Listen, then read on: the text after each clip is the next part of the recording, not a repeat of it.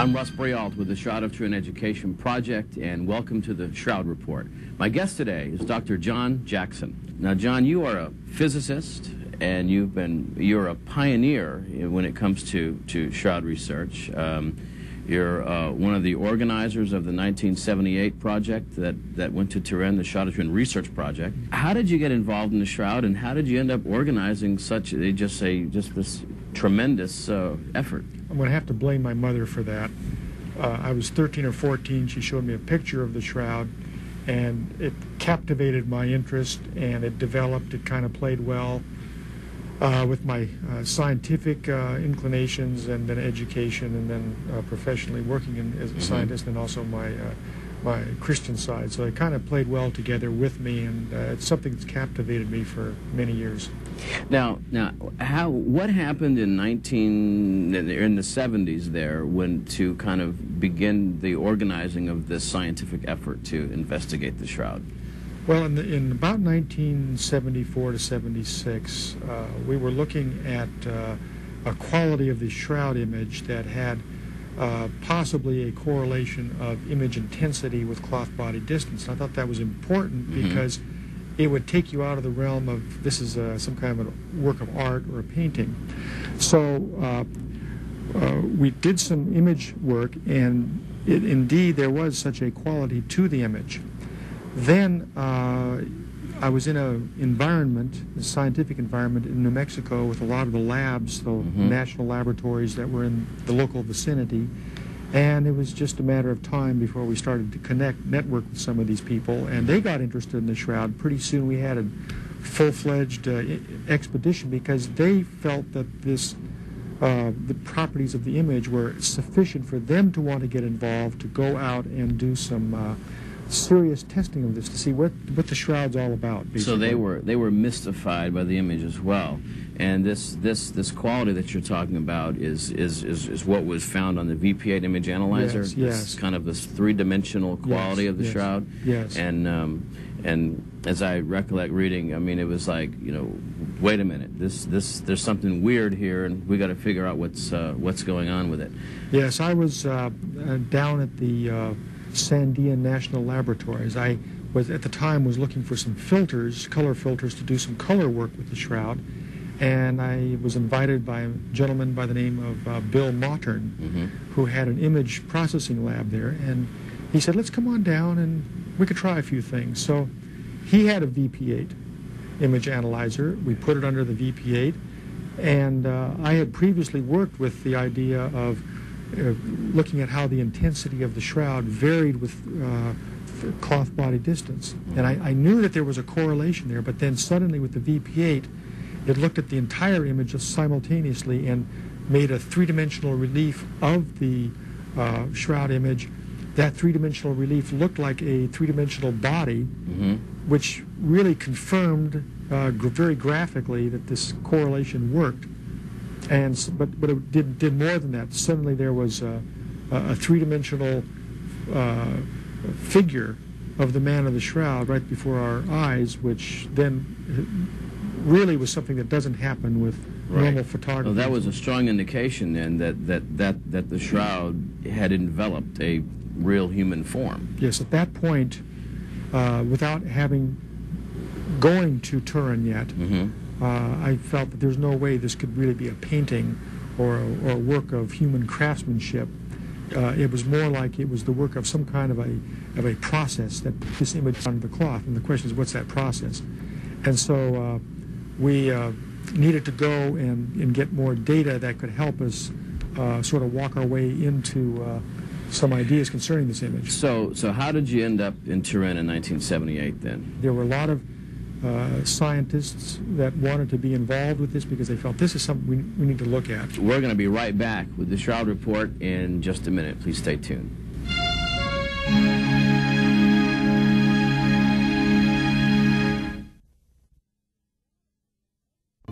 The Shroud of Turin Education Project offers a live, big-screen multimedia presentation for all audiences. For more information on how to sponsor a presentation in your area, call 770-716-7114 or email us at shroud2000@aol.com. Check out our website at www.shroud2000.com. Help bring the mystery and the message of the Shroud to your community soon. So how many scientists ended up over there with you? You know, I've never actually counted the actual official number, but it was about on the order of 30 scientists were in multidisciplinary, various fields. You had chemists involved. And not all of them convinced that the Shroud was authentic either. Oh, no, not at all. In fact, there was one from Los Alamos who said that, give me 15 minutes with the Shroud, and I'll shoot this full of holes, and I'm going to show it's going to be a painting. Well, we have a picture of him looking at the Shroud for the first time. He later described what was going on in his mind at that time, and it was, ooh, sure doesn't look like a painting to me. So he came back scratching his head then, saying, I don't know what we have here. Yes. Now, we have a couple slides to look at, and what are we looking at here? Well, this particular one shows part of the team assembled in the Royal Palace, which is right next to where the Shroud was on public exposition. Now, at this time, the Shroud was still being shown in 1978. What's happening here? Well, now the Shroud has been taken off public exposition, and it was brought to us. The table was then put into a horizontal position, and then we laid the Shroud out on the table, and now we're starting to smooth out various wrinkles on the cloth and to get it arranged on the Shroud. And in this slide is actually a picture of the Shroud. Yes. Now that's the front image, and then there's a whole other back image that we're not seeing right now. We're only looking at half the Shroud. And to the uninitiated, the thing that stands out the most are the two parallel lines, which are the result of a fire that the Shroud suffered in 1532. But of course, you see the image very clearly, but it's sort of in a negative format. It's a dark image on a white background. Now, what were some of the tests that were performed in 1978? Because we didn't really know what we're dealing with here, we wanted to design a protocol of studies that would allow us to have sort of a shotgun approach to it, that we would try different things and hopefully something's going to connect with some meaningful data. We also wanted to have experiments that could kind of not only be interdependent but could also be independent of each other to be able to confirm conclusions of others. So we wouldn't base our conclusions just on just one particular experiment. But the kinds of experiments we had were, first of all, photographic experiments. We had Vern Miller of Brooks Institute, who was the primary scientific photographer. Then we had Barry Schwartz, who was the documenting photographer. So basically, Barry took documenting photographs of us doing our science, which is very important because we need to know how do we do things. But the photographs we took were reflected light photographs, such as what we see here. We took ultraviolet fluorescence photographs. That is where you take ultraviolet light, shine it on the cloth, then let it glow with its own visible light that you see. It's very much like rock shows. You go into museums and you have ultraviolet black light, as it's called, and then the rocks glow very, pretty. The same kind of thing here. This is good because it lets you look at some of the chemistry issues. We had transmitted light. Barry actually took that, where we put light through the cloth, and you could see the absorption characteristics. Those are very useful. Photomicrographs. Vern Miller, Mark Evans took some close-up. Photograph it at different levels of magnification. Yes, to be able to look at selected things that you want to look at, and then have those for study later. Right down to the fibrils themselves, right? Yes, yes. You can actually see individual fibrils on that. Then we took at the very last 10 minutes of the whole examination, I noticed that there were fold marks on the cloth, and I wanted those documented. So the very last thing that was done was I asked Vern if he would sort of sidelight the Shroud, and we could see these very subtle wrinkles and folds by shadow formation, and he took pictures of those. So those have been very useful for some ideas that we've had. We did X-ray fluorescence, where we put X-rays onto the cloth that doesn't harm things, and the image would glow in the cloth with its own characteristic set of X-rays. There we saw that the blood had iron content, for example, and the iron content was compatible with blood. We took X-rays of the shroud. Bill Modern in the late Ron London took those pictures. We have a complete X-ray set of the shroud, so we can look at how the shroud looked like with X-rays. This was all, by the way, a good technique to use for if this was a painting. If there was a forgery involved, you could start to see if there were stuff. certain substances, it would be revealed under the X-ray fluorescence. Over paintings, the radiography, yeah. We had infrared techniques, spectroscopy, Joe Aceta. We had infrared thermography. When you heat the image with light, you can actually get an infrared, a heat image of it. We did those things. We also did reflectance spectroscopy. That was a husband and wife team. Roger and Marty Gilbert had a spectrometer. We measured the color characteristics of the image, and then which we could use for looking at things. But the biggest one was the tape sample. Oh, that's right. And we put tapes on the cloth to remove fibrils. I'm not sure we should do that again, but that was our sampling technique. And then this was later analyzed by... and then you're able to analyze those samples later on after you no longer have access to the shroud itself. Primarily it was the late Dr. John Heller and then Dr. Ellen Adler were the primaries on that one to do the chemistry. Oh, this is it's an exhaustive amount of research, and even though you had a shotgun approach, you gathered a lot of data there.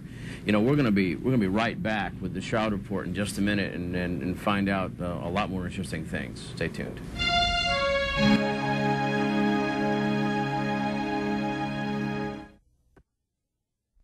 Buy a copy of this episode for $14.95 plus $5 shipping and handling through our website at shroud2000.com. Books, videos, posters, and other resources are also available, including curriculum guides for school use, plus information on how you can sponsor a live multimedia presentation in your area. Check out shroud2000.com, the official website of the Shroud of Turin Education Project. I'm Russ Brial, and welcome back to the Shroud Report. And our guest today is Dr. John Jackson. And John, you've just explained how you got involved in the Shroud and the Shroud Research Project and all the scientists that were involved in it in 1978. And now, as a physicist, your particular interests, or you have a lot of the interest with this, but one of the things that you've certainly focused on is, if the shroud is not the work of an artist, then how did this image get there? And you've really explored a lot of theories from a physics angle, and I'd like for maybe you explain some of that to us. Well, once we have the data from the 1978 examination, it doesn't end there. That just gives us the observations. What we have to now do is to take various hypotheses, different ideas, and then test them against this big vast array of data that we have. So that's what we've endeavored to do over the years since that. And it really has been quite a job. But perhaps the best thing to do would be to talk about some of the specific characteristics that I think are crucial in helping us to answer that question of how the image was formed. Okay. If we go to the slide, all right, which we have here, let's look at the body image. And we see that the body image is sort of a brownish discoloration pattern on the shroud. But we can do better than that. If you look right at the level of the face, on either side, you see sort of a flared brown region. Those are clearly the result of the 1532 fire. Now, the interesting thing is that the body image, the color of the body image, in both color and character, looks identical to those scorch marks in reflected light. Now, there's some differences. I don't want to push it too far in ultraviolet fluorescence, but in reflected light, they look the same. The spectral measurements also showed that they look the same. So that gives you suddenly an idea that maybe the image of the shroud is not like say a painting or organic pigment or and so forth, but rather maybe the shroud image is like a modification of the cloth. Something like if you took it'd be akin to taking a hot iron, putting it on cloth. The hot iron doesn't add color to the cloth, but because of the heat energy, it causes some chemical reactions that cause it to discolor. And it's that discoloring reaction that is similar to. I'm not trying to say this was heat, but I'm saying we're trying to draw an analogy just looking at that. And the chemistry work has actually supported this. It's a dehydration, oxidation type reaction that has done made the coloring changes on the shroud. So that's why the image appears, is because something caused this dehydration and oxidation of the cellulose. Yes. Okay. Now there's more to it than this. If we can go to the next slide, we see the same image basically, but in transmitted light. So we have light passing through the cloth. The lamps are on the other side of the shroud. Well, what do we see? We see the burn marks very clearly. We can see underneath the patches to see the extent of the 1532 fire. We can see the blood stains. We can even see the uneven weaving patterns and the horizontal bands going across the shroud. But what we don't see is the body image. Right. But in reflected light, if we can go back to the previous slide, in reflected light, notice that those flared areas that I was talking about are about the same intensity as the facial image on the shroud. Now go back to the transmitted light. Okay. You see the flared areas on either side, but the body image is nowhere near the intensity of those. Oh, that's right. This is a very easy way to show that the body image resides only on the surface fibrils of the threads that make up the cloth. It's just like a surface shadow, if you will, surface shadow of discoloration on the cloth. And it's because the body image is just not dense enough throughout the thickness of the cloth, whereas the fire marks is the reason we have this effect. Now, I understand that the image only goes to the depth of maybe 2 microfibrils. Yes. Which is and we saw this in the in Turin with our microscope. And a microfibril is like just maybe a fraction of the diameter of a human hair. Yeah, it's the fibrils are the strands that are twisted together to make threads, and then the threads are woven together to make the shroud. Right. Now, the point I'm trying to make here is that when we talk about this body image, you've got a set of characteristics that we have to explain. Any successful theory of image formation is going to have to explain simultaneously all these different effects. Now, we're not going to have time here to enumerate all the characteristics, but this is what we have to do. And I spent a lot of my time trying to look at different hypothetical mechanisms, some which I propose, but many which others had proposed, to try to test them against all the various things that we have.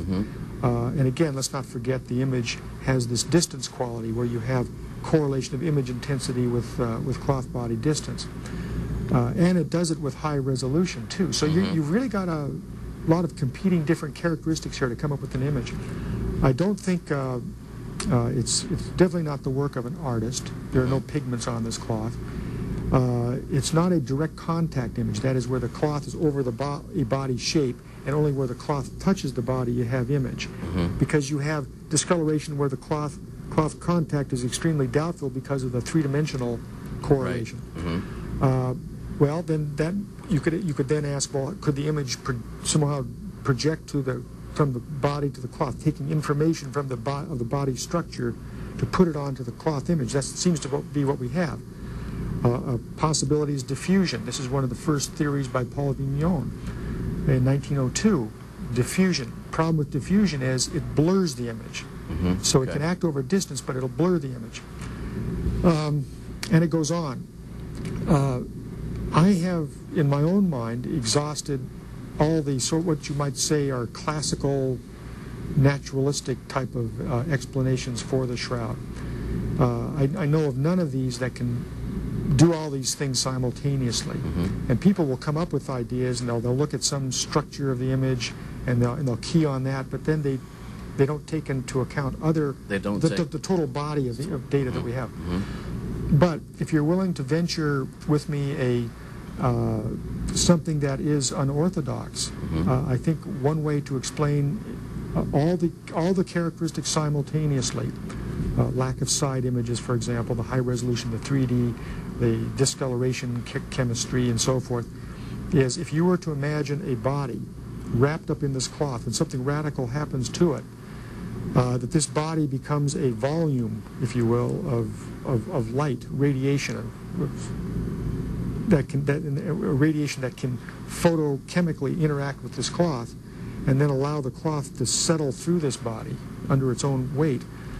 I think you can explain every characteristic of this image, the 3D, there's a vertical alignment of the body image under a draping cloth, and so forth, lack of side images. All these things come together with this idea. The problem with the idea, of course, is that it's radical, it's unorthodox, but to my mind, and I'm certainly willing to consider any other viable ideas, but this idea, in my mind, can explain what we see. So then the idea being that the shroud was wrapping a body, a real three-dimensional human form, and then something changed in the molecular structure of that body to something which I'm not in a position to say what I think that is. I don't. To wit, though, the cloth descended through the body. Yes. And of course, I think probably everyone thinks immediately of Star Trek and Beam Me Up, Scotty, and the body kind of dematerializing, and now, of course, it's that kind of a theory, and we know that people don't vanish like that, and it's an unnatural thing, and it's that kind of thing which of course leads people to wonder, geez, I wonder if that's what happened to Christ in the tomb. Yes, yes. I mean, if this is the burial cloth of Christ, and this cloth wrapped the body at that time, and you suddenly are walking yourself into a position where you're proposing a radical event here to put this image on the cloth. Christians have said for 2,000 years that there's a radical thing that happened in this tomb, which nobody, by the way, claimed to have ever seen. The logical connection is that this would have to be connected with what Christianity calls the resurrection. We're going to be right back with the Shroud Report in just a minute. Please stay tuned.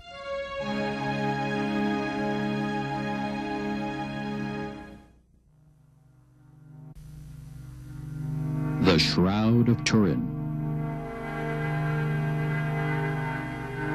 In the last 25 years, it has become the most studied artifact in human history. Is it really the cloth that wrapped the crucified body of Jesus? Or simply the work of a clever medieval artist? See for yourself at shroud.com. I'm Russ Brial with the Shroud Report. My guest today has been Dr. John Jackson. And again, thank you so much for joining us. Again, your work has been pioneer work, and you're continuing to be a pioneer in trying to understand the mysteries of the Shroud. Well, thank you very much. Thank you. And thank you for watching the Shroud Report, and we'll see you next time.